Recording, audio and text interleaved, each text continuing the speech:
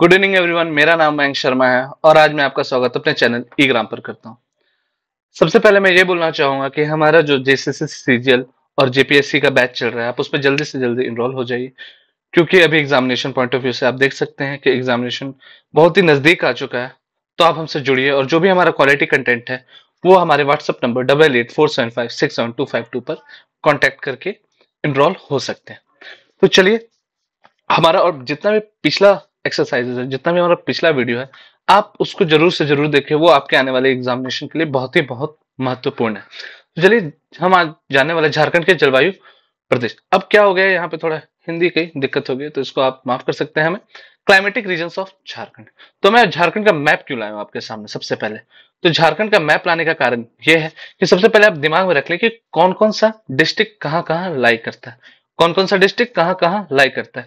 मैं पिछले वीडियो में हमेशा डिस्ट्रिक्ट वाइज आपको झारखंड बताता हूँ, मैपिंग हमेशा करवाता हूँ, लेकिन अब हमारे पास थोड़ा सा टाइम की कमी है।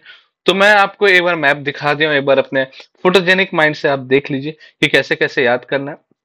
वो भी पिछले वीडियो में आपको बता चुका हूं, आप याद भी कर सकते हैं। तो चलिए हम स्टार्ट करते हैं। तो सबसे पहले जो नॉर्मल वैज्ञानिक है वो बताए कि चलिए 7 टाइप का होता है, ठीक है। सबसे पहले महाद्वीपीय प्रकार, जैसे कॉन्टिनेंटल टाइप, उप महाद्वीपीय प्रकार, सब कॉन्टिनेंटल टाइप, डेल्टा प्रकार। अब ये जो एरिया है वो ध्यान दीजिए, ठीक है। ये वाला एरिया कहाँ पे पड़ रहा है, तो इसलिए मैंने मैप देख के रखा है, ठीक है। ये वाला एरिया, ठीक है, उप महाद्वीपीय प्रकार इधर, और आपका कॉन्टिनेंटल टाइप या महाद्वीपीय प्रकार इधर है, ठीक है। तो और फिर डेल्टा टाइप इधर है, ठीक है। यहाँ पे सुखद वाला रांची में है, तीव्र और सुखद रांची में है। तो ये सारी चीजों को आप कैसे दिमाग में कर सकते हैं? ये दिमाग में कब आएगा? जब आपका दिमाग में डिस्ट्रिक्ट वाइज छपा हुआ रहेगा कि कौन सा कहाँ डिस्ट्रिक्ट है, फिर आप इसको रिलेट कर सकते हैं। जैसे शीत वर्षा प्रकार है, तीव्र एवं सुखद प्रकार है, सागर प्रभावित प्रकार है और आर्द्र वर्षा प्रकार है। सागर प्रभावित क्यों यहाँ पे आ रहा है? क्योंकि यहाँ से बे ऑफ बंगाल नजदीक है, लगभग 100 से 200 किलोमीटर की दूरी है, लेकिन फिर भी अगर बोला जाए अर्थ के पर्सपेक्टिव में तो नजदीक ही है। तो चलिए, ये वैज्ञानिकों के हिसाब से 7 टाइप में बांटा गया है हमारा क्लाइमेटिक कंडीशन। ये मैं आगे आपको समझाऊंगा, ये मैं आगे आपको समझाऊंगा, लेकिन उससे पहले आप इसको याद कर लीजिए, ठीक है। अब आ जाइए, क्लाइमेटिक रीजन्स ऑफ झारखंड। अब एनआईडीएम के हिसाब से आपको पढ़ना है, ठीक है। एनआईडीएम के हिसाब से आपको पढ़ना है, मतलब national institute of disaster management, राष्ट्रीय आपदा प्रबंधन संस्थान। अब अगर आप इस हिसाब से देखे जाए तो ये 3 भागों में बांटा गया है। मध्य उत्तर पूर्वी पठार, मतलब central northern eastern plateau zone, फिर पश्चिमी पठार, ठीक है, वेस्टर्न प्लेट्यू, और दक्षिणी पूर्वी पठार, मतलब सदर्न ईस्टर्न प्लेट्यू। अब ये कारण क्या है कि मैं एक ही जगह सारे डाटा को रख के रखा हूं, क्योंकि आपको हर जगह खोजने की जरूरत ना पड़े। एक ही स्क्रीन है, आप देखिए, थोड़ा क्वालिटी बढ़ाइए और आपको ये दिखना स्टार्ट हो जाएगा। तो चलिए, अब मैं बताता हूँ मध्य उत्तर पूर्वी पठार के बारे में थोड़ा, क्योंकि इसके आगे भी हम आपको इसको एक्सप्लेन करेंगे। तो बस मैं एक नॉर्मल आपको बता देता हूँ कि एरिया कौन कौन सा होता है। तो संथाल परगना, ठीक है, संथाल परगना में आपको पता है साहिबगंज, पाकुड़, साहिबगंज, पाकुड़, दुमका, गोड्डा, जमताड़ा, देवघर। नौ छोटा नागपुर में हजारीबाग, बोकारो, कोडरमा, गिरिडीह, धनबाद, चतरा, रामगढ़ और रांची डिस्ट्रिक्ट है, ठीक है। याद हो जाएगा? जी हाँ, याद हो जाएगा। ये रांची डिस्ट्रिक्ट साउथ छोटा नागपुर में आता है। क्वेश्चन आ सकता है और उस समय आप चुप नहीं कीजिएगा, क्योंकि उस समय आपको याद करना रहेगा। इसके फीचर्स क्या है? तो फीचर्स आप पढ़ लीजिए कि थोड़ा सैंडी सॉइल होता है, यहाँ पे जो मानसून लेट आता है और जल्दी जाता है, ठीक है। और इस चीज को, और मेन जो क्रॉप्स है वो आपके पैडी, वीट, मेज, मिलेट, ठीक है, ये चीजें। अब आप आ सकते हैं सेकंड नंबर पे, पश्चिमी पठार, ठीक है, वेस्टर्न प्लेट्यू। और वेस्टर्न प्लेट्यू में घपला है, ठीक है। घपला है, घपला मतलब पलामू, गढ़वा, लातेहार। गढ़वा, पलामू, लातेहार, ये कौन सा है? पलामू सब डिवीजन का है। उसमें लोहरदगा, गुमला, सिमडेगा और खूंटी भी कर सकते हैं, ठीक है। सिमडेगा और खूंटी भी कर सकते हैं। अब इसमें कौन कौन सा है? इसमें क्या है? तो ये रीजन में हाईएस्ट एल्टीट्यूड पे एग्रोक्लाइमेटिक रीजन है, ठीक है। हाईएस्ट एल्टीट्यूड पे एग्रोक्लाइमेटिक रीजन पूरे झारखंड में आप कर सकते हैं, क्योंकि इसी लातेहार में ही तो आपका पाट क्षेत्र है। लातेहार में ही तो आपका पाट क्षेत्र है, और इसी पाट क्षेत्र में सबसे बड़ा जो आपका फॉल है, कौन सा फॉल है? तो बुढ़ागाग फॉल है। मैं हर चीज को आपको बताते जाऊंगा, हर चीज को आपको बताते जाऊंगा, बस आपको मेरे साथ जुड़े रहना है और याद करते चलना है, याद करते चलना है। अब यहाँ का जो फर्टाइल पावर है वो लो है। अब आपको मैं क्यों बोलूंगा लो है? अब ज्यादा हाइट पे है तो ऑब्वियस सी बात है, पत्थर वगैरह ज्यादा रहेगा तो फर्टाइल रीजन कम ही रहेगा। यहाँ पे क्या क्या उगाया जाता है? पैडी, मेज, व्हीट, पल्सेस, ऑयल सीड। समझ में आ गया? अब आ जाइए हमारा तीसरे में, ठीक है, तीसरे में आ सकते हैं। तो दक्षिणी पूर्वी पठार, south eastern plateau. South eastern plateau में अगर मैं मैप बनाऊं, ठीक है, अगर मैं मैप बनाऊं तो ये वाला जो रीजन है, ठीक है, जो ये वाला रीजन है, जो ये वाला रीजन है, तो इसमें वाले रीजन में कोल्हान वाले, ठीक है, कोल्हान वाले, जिसमें क्या कहता है, सरायकेला खरसावा, वेस्ट सिंहभूम, ईस्ट सिंहभूम, ठीक है, वहां पे जो पाए जाते हैं उसको बोलते हैं साउथ ईस्टर्न प्लेट्यू, ठीक है। अब इसको कौन तो कितने प्रकार में बांटा गया एनआईडीएम के द्वारा? 3 प्रकार में बांटा गया, मध्य उत्तर पूर्वी पठार, पश्चिमी पठार, दक्षिण पूर्वी पठार। अब इसको मैंने इंग्लिश में भी कर दिया है थोड़ा, क्योंकि एक बार में आपको थोड़ा आइडिया है, क्योंकि हमारे को मैसेज भी आता है, सर आप इंग्लिश में क्यों नहीं करते। तो अभी थोड़ा सा हमसे जुड़ते रहिए, बाद में आपको सारा चीज एक साथ व्यवस्थित मिलेगा, जो कि अभी भी मिल रहा है, बट और भी हम सुप्रीम तरीके से आपके सामने रखेंगे। चलिए, ये क्या होता है, ये वाले रीजन में आपको पता है क्यों यहाँ पे जो हमारा टाटा का, यहाँ पे टाटा का इंडस्ट्री क्यों यहाँ पे डाला गया, यहाँ पे मेटल है, ठीक है, यहाँ मेटल है इसलिए यहाँ पे डाला गया है, ठीक है। यहाँ पे फॉरेस्ट का भी रीजन है, और यहाँ पे किस टाइप के क्रॉप्स उगाए जाते थे, पैडी, ज्वार, व्हीट, मिर्च, ठीक है। और जो यहाँ पे इरिगेशन होता है वो रिवर के द्वारा भी किया जाता है। तो चलिए, ये सारी चीज तो हो गए एनआईडीएम के द्वारा। अब जो 7 पार्ट के थ्रू बांटा गया था, मैं उस प्रकार से आपको बताते चलूंगा। तो महाद्वीपीय प्रकार, ठीक है, महाद्वीपीय प्रकार जिसको बोलते हैं कॉन्टिनेंटल टाइप, सीटी, इंग्लिश वाले लोग के लिए सीटी, कॉन्टिनेंटल टाइप। अब जो कॉन्टिनेंटल टाइप होते हैं वो गढ़वा, पलामू, पश्चिमी लातेहार, चतरा, उत्तरी हजारीबाग, गिरिडीह, कोडरमा, पश्चिमी दुमका, गोड्डा जिला में पाए जाते हैं। समझ में आपको आ रहा है? अब कैसे मैं बोलूंगा कि ये महाद्वीपीय प्रकार है, तो ये देख रहे हैं, ये वाला रीजन, ये वाला रीजन, ये वाला रीजन आप देख रहे हैं, ये वाले रीजन में कौन सा होता है, कॉन्टिनेंटल टाइप, मतलब महाद्वीपीय प्रकार, ठीक है, महाद्वीपीय प्रकार। ये आप देखिए, मैं डायग्राम इसलिए डाल रहा हूं, मैं डायग्राम इसलिए डाल रहा हूं कि आपको याद हो सके महाद्वीपीय प्रकार में कहां पे है। ये जो जितने वाले एरिया मैंने शेडेड किया वो है यहाँ पे, ठीक है। और यहाँ पे वार्षिक वर्षा कितने होते हैं, मैं ये लिख देता हूँ, 114 से लेकर के 127, 114 से लेकर के 127 जो वार्षिक वर्षा होती है, इसका एक एवरेज है, ठीक है, वार्षिक वर्षा का एवरेज है। अब इसको तो मैंने बता दिया, ये महाद्वीपीय प्रकार के हो गए, ठीक है, ये महाद्वीपीय प्रकार के हो गए, जिसको क्या बोलते हैं, कॉन्टिनेंटल टाइप। क्या बोलते हैं, कॉन्टिनेंटल टाइप। अब यहाँ पे क्या होता है कि अगर गर्मी पड़ रहा है, ठीक है, तो गर्मी पड़ रहा है तो बहुत ही गर्मी हो जाएगा, ठीक है, एक्सट्रीम हॉट हो जाएगा। अगर हॉटनेस आएगा यहाँ पे तो एक्सट्रीम हॉट होगा, और अगर ठंडा आता है, कोल्ड होगा यहाँ पे, तो एकदम एक्सट्रीम कोल्ड होगा, ठीक है, एक्सट्रीम कोल्ड होगा। तो ये दोनों चीज यहाँ पे होती है। तो क्वेश्चन पूछ सकता है एमसीक्यू में कि कहाँ महाद्वीपीय प्रकार में क्या होता है, कि एक्सट्रीम हॉटनेस होता है कि एक्सट्रीम कोल्डनेस होता है, जो वेदर चेंज होता है। तो यहाँ पे दोनों होती है, और यहाँ पे जो वार्षिक वर्षा होती है उसका क्या है, एवरेज। तो 114 से 127 सेंटीमीटर, याद रखिएगा, सेंटीमीटर, यूनिट जरूर दीजिएगा, नहीं तो एग्जाम में नंबर कटेगा। तो ये आपका हो गया महाद्वीपीय प्रकार में। अब उप महाद्वीपीय प्रकार में, अब मैं क्या बोलता हूं कि ये क्या है, हल्का सा पूर्वी लातेहार बोल तो रहा है, पर हल्का माना जाता है। यहाँ पे दक्षिणी चतरा, दक्षिणी हजारीबाग, बोकारो, धनबाद, जामताड़ा और दक्षिण पश्चिमी दुमका। अब मैं क्या बोल रहा हूँ कि आप मैप देखिए, ठीक है, मैप से चलिए। मैप से जब चलिएगा तो आपको कभी भी डाउट नहीं होगा कि कौन सा कैसा होता है। जनरली आप या तो जेएसएससी सीजीएल में देखिए, अगर क्वेश्चन फंसाएगा भी तो आप इतने एबल रहेंगे कि आपको पता है कि डायग्राम में कैसे बना हुआ है और मुझे कैसे याद करना था, ठीक है, डायग्राम में कैसे बना हुआ मुझे कैसे याद करना था। अब मैंने बताया था कि वो कितना था, 114 से 127 था कॉन्टिनेंटल टाइप। सिटी कितना था, कॉन्टिनेंटल टाइप कितना था, 114 से 127 सेंटीमीटर वार्षिक था। अब 127 से 165 क्या है, 127 से 165 उप महाद्वीपीय, ठीक है, उप महाद्वीपीय का ये वार्षिक वर्षा होता है। तो ये आप याद कर सकते हैं, ये उप महाद्वीपीय का वार्षिक वर्षा। मैं यहाँ एरो दे देता हूं, याद हो जाएगा, और ये इसका एरो दे देता हूं, जरूर से जरूर याद होगा, ठीक है। अब मैंने एरिया भी बता दिया, अब बस इसको पता करके चलिए कि कौन सा एरिया में कहां हो रहा है, और वार्षिक वर्षा का नंबर या मैग्नीट्यूड याद करके रखिए, क्योंकि मैग्नीट्यूड आपको याद रहेगा तो आप में कॉन्फिडेंस दिखेगा कि अच्छा मैं तो याद करके आऊं, अब बाकी का मुझे नहीं पता। डेल्टा प्रकार, अब डेल्टा प्रकार का याद कैसे करना है, तो डी है, डी से डेल्टा, एस से साहेबगंज, पी से पाकुड़। तो जो भी जेपीएससी के लिए पढ़ रहे हैं वो डीएसपी, तो जो भी बनना चाहते हैं उनके लिए ये एक शॉर्ट ट्रिक है, डीएसपी। डेल्टा प्रकार साहिबगंज और पाकुड़ में पाया जाता है, ठीक है।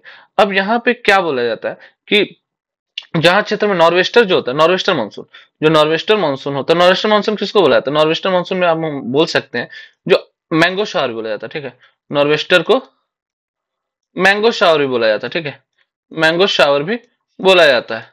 याद रहेगा, जी हाँ याद रहेगा, मैंगो शावर भी बोला जाता है। तो अब इसको नॉर्वेस्टर का भी प्रभाव रहता है, और यहाँ की जो औसतन वर्षा होती है वो 150 होती है, याद रखिएगा 150 सेंटीमीटर होती है, 150 सेंटीमीटर होती है, याद रहेगा। महाद्वीप में कितना था, महाद्वीप में कितना था, महाद्वीप में था आपका 114 से 127। मैं बार बार लिख रहा हूं क्योंकि एग्जामिनेशन पॉइंट ऑफ व्यू से बहुत इंपॉर्टेंट है, ठीक है। उप महाद्वीप में कितना था, उप महाद्वीप में कितना था, 127 से 165। और जो डेल्टा है, ठीक है, डेल्टा है वो कहाँ है, डेल्टा यहाँ है, डेल्टा कहाँ है, डेल्टा यहाँ है, और डेल्टा में कितना है 150। याद रहेगा, जी हाँ, याद क्यों नहीं रहेगा, याद करने के लिए तो हम बैठे हैं, ठीक है। और इसका जो होता है वो बंगाल के क्लाइमेटिक कंडीशन से मेल खाता है, बंगाल के क्लाइमेटिक कंडीशन से मेल खाता है, ये याद कर सकते हैं।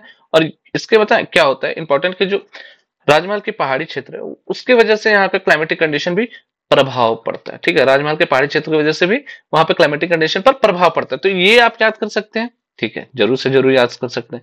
अब आ जाइए सागर प्रभावित जलवायु क्षेत्र। अब सागर प्रभावित जलवायु क्षेत्र कहाँ रहेगा, नॉर्मली दिमाग लगाइए, मैप यहाँ है, ठीक है, मैप कहाँ है, मैप यहाँ है, तो जो बंगाल, बे ऑफ बंगाल से नजदीक रहेगा वही तो सागर प्रभावित क्षेत्र रहेगा, तो कौन सा होगा, तो मेनली आपका जो कुल्हान प्रमंडल है, ठीक है, मेनली जो होगा कुल्हान प्रमंडल। हमारा काम सिर्फ पढ़ना नहीं है, हमारा काम सिर्फ पढ़ना नहीं, हमारा काम समझना भी है। जब आप मैप के थ्रू समझिएगा तो याद आपको बहुत दिन तक रहेगा, ठीक है, जो मैं आपको पढ़ा रहा हूँ वो मैप के थ्रू मैं पढ़ा हूँ, मुझे बहुत दिन तक याद रहता है, तो आप भी उसी पैटर्न को फॉलो कीजिए, आपको पक्का रिजल्ट जरूर मिलेगा। तो सागर प्रभावित क्षेत्र, ये लगभग 100 से 200 किलोमीटर अगर दूरी पर है, ठीक है, बोला जाता है 100 से 200 किलोमीटर दूरी पे। अब रेडियस निकालिएगा तो बहुत ही आगे मिलेगा, तो पर ये ऑन एन एवरेज अगर बोला जाता है तो सागर प्रभावित क्षेत्र में आता है, ठीक है। अब सागर प्रभावित क्षेत्र में तो कैसा यहाँ पे रहेगा, तो यहाँ नॉर्वेस्टर का प्रभाव रहता है, ठीक है, यहाँ पे नॉर्वेस्टर का प्रभाव रहता है। और इधर की जो भी आप अगर बोलिएगा, जो औसतन वर्षा होती है वो 140 से 150 बोली जाती है, ठीक है, 140 से 150 बोलते हैं, मैं 152 नहीं बोल रहा हूँ क्योंकि आपको याद करना है सिर्फ एवरेज, ठीक है, 140 150 151 आएगा तो आपको लगता है कि 151 152 153 नहीं बोलने वाला है, आप ऑन एन एवरेज याद रखिए, आपको हमेशा याद रहेगा, ठीक है। और अगर मैं बोलूं कि ये जो एरिया, ठीक है, सागर प्रभावित प्रकार है, जो ग्रीष्म वर्षा होता है तो यहाँ पे सबसे ज्यादा वर्षा प्राप्त होती है, ठीक है, जब गर्मी आता है तो यहाँ पे सबसे ज्यादा वर्षा प्राप्त होती है, मतलब समर के सीजन में यहाँ पे रेन होता है, ठीक है, समर के सीजन में रेन होता है सबसे ज्यादा, ठीक है, तो ये आपको याद हो जाएगा।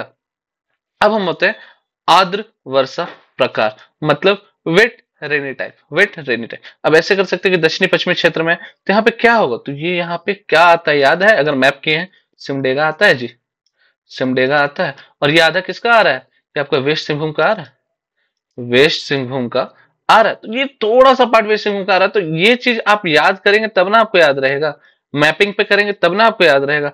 और यहाँ पे भी जो औसतन वर्षा होता है ये 150 से ज्यादा होता है, 150 से ज्यादा होता है, किसी का वन, जैसे सागर प्रभावित क्षेत्र में 140 से 152 है, और यहाँ पे अब देखिए 140 से 152 है यहाँ पे, ठीक है, इसके जस्ट बगल में ज्यादा है 152 से, याद तो कर सकते हैं 152 से ज्यादा है, वो तो आप याद कर सकते हैं।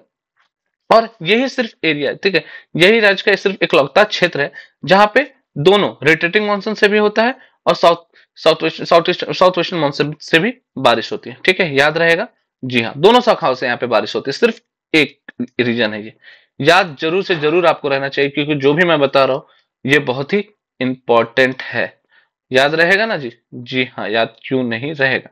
अब आ जाइए तीव्र एवं सुखद प्रकार।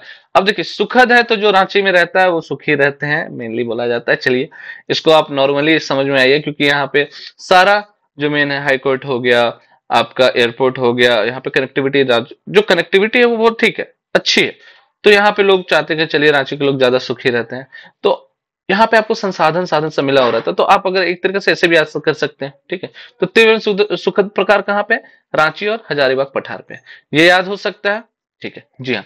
और ऊंचाई की स्थिति पर रहने क्या होता है ना, यहाँ पे कम गर्म रहता है, क्या कम गर्म रहता है, यहाँ का मौसम कम गर्म रहता है, ठीक है। और इस चीज को ना बोला जाता है झारखंड का शिमला भी बोला जाता है, रांची को झारखंड का शिमला भी बोला जाता है, तो ये आपको याद रह सकता है। और अब धीरे से, अब यहाँ से क्या था 140 से 152, यहाँ था ना 140 से 152, 140 से 152 था। अब इसको याद कर लीजिए, 140 से 152 था यहाँ। हाँ, अब यहाँ था 152, ठीक है, 152 से ज्यादा सेंटीमीटर। अब यहाँ पे क्या है, 148, ठीक है, 148। तो ये देखिए ना आप कैसे मतलब बढ़ रहा है, यहाँ से अगर आप बढ़िएगा 152 से ज्यादा और यहाँ पे 148 है लगभग। याद कर लीजिए, एक एक बार मतलब एक लमसम भी आपको याद रहेगा तो आंसर राइटिंग में भी आपको फायदा रहेगा और क्वेश्चन आंसर बनाने में भी, एमसीक्यू टिक करने में भी बहुत फायदा रहेगा, ठीक। तो चलिए, शीत वर्षा प्रकार। अब शीत वर्षा प्रकार क्यों होगा, यहाँ पे इसलिए होगा क्योंकि यहाँ पे सबसे पहले दिमाग में डाल दीजिए नेतरहाट है। और जो भी अगर झारखंड के उनको नेतरहाट के बारे में पता ही होगा, ठीक है, नेतरहाट के बारे में जब उनको पता होगा तो उनको पता है यहाँ पे बारिश बहुत ही होती है, ठंडा भी बहुत पड़ता है, ठीक है, बारिश भी होती है, ठंडा भी बहुत पड़ता है। 200 सेंटीमीटर से अधिक बारिश पड़ता है, ठीक है, 200 सेंटीमीटर से अधिक बारिश पड़ता है। तो क्वेश्चन आ सकता है कि कौन सा एरिया जहाँ पे 200 सेंटीमीटर से ज्यादा बारिश पड़ती है, तो वो आपका नेतरहाट है, यानी ये वाला शीत वर्षा प्रकार वाले रीजन में पड़ता है। अब यहाँ पे कौन सा है, लातेहार का दक्षिणी भाग, लोहरदगा, गुमला, गुमले के कुछ पार्ट। तो आपको किस तरीके से याद करना है ये आप पे निर्भर करता है, आपको किस तरीके से समझना है ये आप पे निर्भर करता है। अगर मैं अपना समय दे रहा हूं तो आप उस समय को यूटिलाइज कीजिए। पढ़ना कैसे वो मैं आपको बता रहा हूँ, थोड़ा सा टाइम लीजिए, थोड़ा सा अपने दिमाग पे एकदम थोड़ा सा टाइम लीजिए, थोड़ा सा अपने दिमाग को ठंडा रखिए और समझिए कि मैं बोल क्या रहा हूं। और अगर आप मैपिंग के थ्रू याद कीजिएगा, कम टाइम में ज्यादा आउटपुट आपको मिलेगा। जी हाँ। तो चलिए, अब ये तो एक वेदर ऑफ झारखंड में आपको बता देता हूँ कि ग्रीष्मकाल कब से होता है। ग्रीष्मकाल तो आपको पता है 15 मार्च से 15 जून तक बोला जाता है, ठीक है, तो आप ऐसे भी याद कर सकते हो, 15 मार्च से 15 जून तक होता है। और झारखंड में औसतन तापमान 29 डिग्री सेल्सियस से 47 डिग्री सेल्सियस तक होता है। ये मैं लिखने का तो कोई औचित्य नहीं था, लेकिन आप ऐसे याद कर सकते हैं जो भी मेंस आंसर राइटिंग के लिए जा रहे हैं, ठीक है, जो भी मेंस आंसर राइटिंग के लिए जा रहे हैं उनके लिए मैं बोलूंगा कि ये आपके लिए बहुत ही महत्वपूर्ण है। जब आपको डेटा नहीं मिलेगा और जब आप खोजिएगा जिस समय, तो उस समय आपको ये चीजें बहुत ही हेल्प करेगी। समझ में आ रहा है। और झारखंड में जो सर्दी गर्म का महीना कौन सा होता है, मई का होता है। तो मई निकल जाता है, ठीक, गर्मी में मई कब निकलता है, माई रे मई कब निकलता है, तो गर्मी माई रे मई मई के महीने में निकलता है। तो ये भी क्वेश्चन आप बता सकते हो या फिर अपने आंसर राइटिंग में लिख सकते हो कि झारखंड में सर्दी गर्म का महीना मई होता है। वर्षा काल क्या होता है, मध्य जून से अक्टूबर तक। ऑब्वियस सी बात है, मध्य जून से अक्टूबर तक। देखिए, सबसे पहले दो भाग होता है, तो जो आपका पहला शाखा से आपका क्या होता है, 80% होता है, और जो दूसरा शाखा जो नॉर्वेस्टर होता है और उससे मिला के 20% होता है। तो पहला शाखा से 80% और 20% दूसरे शाखा जो नॉर्वेस्टर भी और आप रेटिंग मानसून भी बोल सकते हैं, ठीक है, वो याद हो सकता है। अब यहाँ पे आ सकते हैं कि सबसे पहले आप शीतकालीन में देखिए, यहाँ पे लिखा हुआ पढ़ना है, आप पढ़ लीजिए, इंपॉर्टेंट है अभी एमसीक्यू के हिसाब से। अगर आप चलिएगा, ये सामने मैं इसलिए लिख करके दे दिया हूँ कि जिनको एक्स्ट्रा पढ़ना होगा वो जरूर से जरूर पढ़िए, क्योंकि ज्यादा पढ़ने से कोई घाटा तो होगा नहीं। और अगर जिनको कम टाइम में आपको जेएसएससी सीजीएल के लिए अच्छी प्रिपरेशन कर रही हो, तो मैं उनको जो जो पॉइंट इंपॉर्टेंट है वो मैं बताते चलूंगा। तो शीतकालीन कब से होता है, तो नवंबर से फरवरी तक। शीतकालीन नवंबर से फरवरी तक, याद रहेगा, हाँ जी, क्यों नहीं याद रहेगा। और इसमें डिग्री कितना हो जाता है, 15 डिग्री से 21 डिग्री। लेकिन अगर मैं कहूँ कि जो कांके में लोग रहते हैं उनको पता है कि माइनस में भी चला जाता है, माइनस में भी टेम्परेचर चला जाता है, ठीक है, माइनस में भी टेम्परेचर चला जाता है। तो और एक और अच्छा सवाल बनता है कि जो हमारा क्लाइमेटिक टाइप है वो ट्रॉपिकल टाइप है, उष्ण कटिबंधीय टाइप है, उष्ण कटिबंधीय टाइप है, जिसको ट्रॉपिकल भी बोलते हैं, ठीक है, ट्रॉपिकल टाइप का क्लाइमेट है। क्यों बोलते हैं, ठीक है, क्यों बोलते हैं, तो ये जो अगर हमारा मैप है और जो हमारा प्यारा इंडिया है, ठीक है, हमारा प्यारा इंडिया है, तो वो कहाँ से कटता है जी, बताइए कहाँ से कटता है, वो आप पे है बताना, 23.5 डिग्री नॉर्थ पे कटता है। अब इसको ट्रॉपिक ऑफ कैंसर बोलते हैं कि ट्रॉपिक ऑफ कैप्रिकॉन बोलते हैं, ये आपको बताना है। चलिए मैं ही आपको बता देता हूँ, ट्रॉपिक ऑफ कैंसर बोलते हैं इसको, ठीक है, ट्रॉपिक ऑफ कैंसर बोलते हैं, याद रहेगा, याद रहेगा। जो 23.5 डिग्री नीचे आपको मिलेगा वो ट्रॉपिक ऑफ कैप्रिकॉन बोलेंगे, ठीक है, ट्रॉपिक ऑफ कैप्रिकॉन बोलेंगे। अब आपको याद हो रहा है तो जरूर से जरूर हमें सब्सक्राइब कीजिए, इस वीडियो को आप अपने दोस्तों के बीच में शेयर कीजिए ताकि हमें और से और उन्हें भी बहुत ही मदद मिले, ठीक है। और ये जो हमारा बैच चल रहा है आप उसमें भी सब्सक्राइब हो सकते हो, उसमें भी आप हो सकते हो, ऑनलाइन ऑफलाइन हमारा दोनों बैच चल रहा है। अगर आपको हमसे जुड़ना है, हमारे व्हाट्सएप नंबर 8847567252 पर ऐड हो जाइए, ठीक है, ऐड हो जाइए, मैसेज कर दीजिए, मैं आपको ग्रुप में ऐड कर दूंगा। और जो भी आपको जैसा भी गाइडेंस चाहिए जरूर से जरूर प्रोवाइड कराई जाएगी। तो चलिए, इसी चीज पर मैं समाप्त करता हूं अपने सेशन को। और जो भी मैच देख रहे हैं, थोड़ा सा मैच देखना कम कीजिए और अपने पढ़ाई पर ध्यान दीजिए। हमें सपोर्ट करने के लिए बहुत ही धन्यवाद। हमारा 350 क्रॉस कर चुका है सिर्फ आपके और आपके बदौलत। हम धीरे धीरे 500 की तरफ जा रहे हो। मैंने कहा था कि छोटे छोटे कदम तो हैं जरूर, अभी अभी छोटे छोटे कदम तो हैं जरूर, लेकिन हम आगे हमेशा बढ़ते रहेंगे, रुकना यहाँ नहीं है। तो चलिए, धन्यवाद। इस सेशन को हम यहीं समाप्त करते हैं। आपका बहुत बहुत शुक्रिया।